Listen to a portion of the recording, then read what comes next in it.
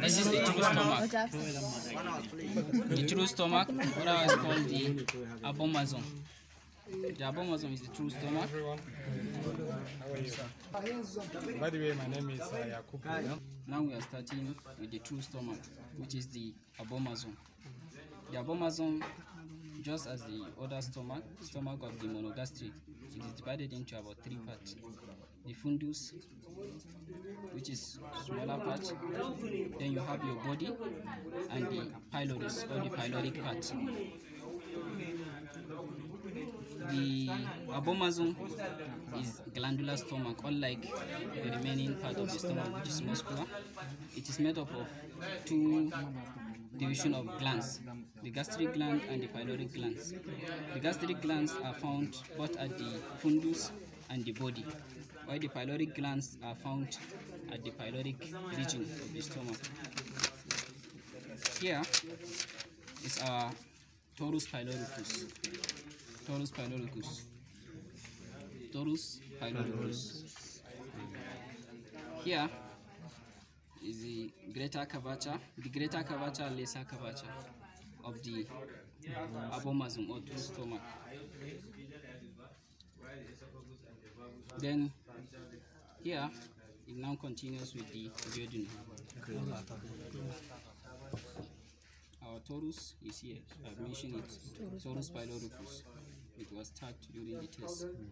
Torus pyloricus. What about uvula abomasum? Again, here was tagged. The pyloric part, the pylorus or pyloric part was tagged, and also the torus pyloricus was tagged.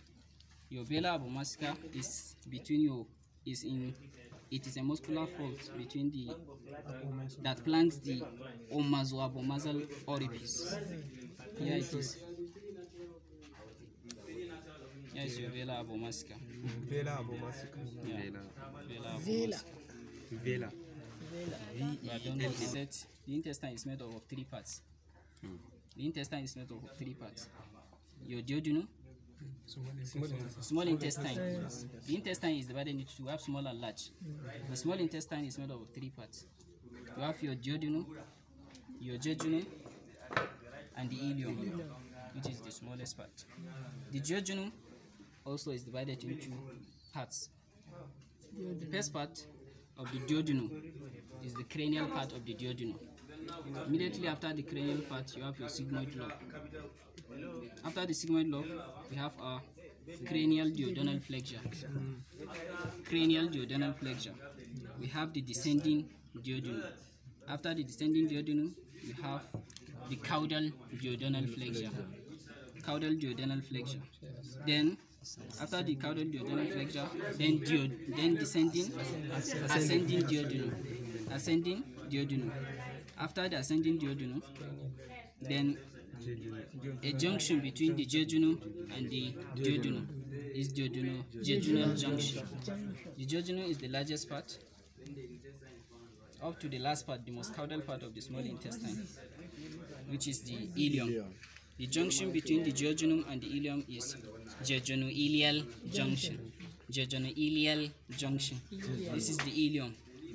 The junction between the ileum and the cecum is the ileocecal junction. Ileocecal junction.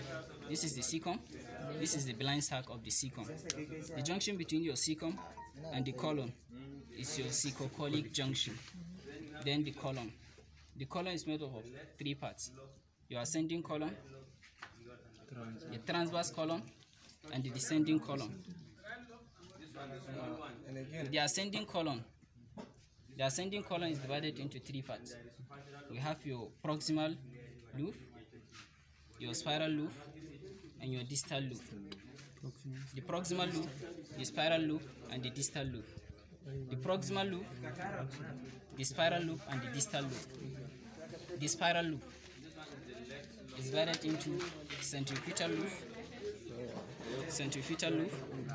the central flexure, centrifugal loop, then your distal loop, proximal, spiral, and distal loop.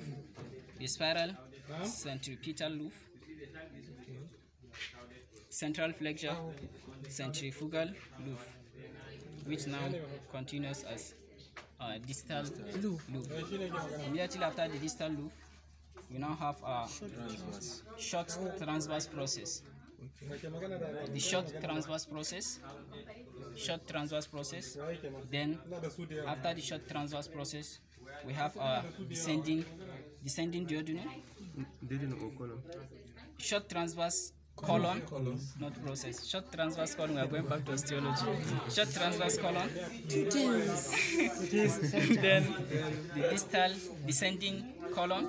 After descending colon, we have our sigmoid colon. The sigmoid colon, then the rectus and the anus. So, if you are to trace the movement of food, starting from the ABOMASUM, you said from the ABOMASUM, we will now move the cranial part of the duodenum, then your sigmoid loop, then cranial duodenal flexure, then your descending duodenum, caudal duodenal flexure, ascending duodenum, duodenojejunal junction, jejunum, jejunoilial junction, ilium, iliocecal junction, cecum, cecocolic junction, colon, proximal loop, spiral loop, distal loop, transverse colon, descending colon, sigmoid colon, and rectum. So these are the pathway of the food.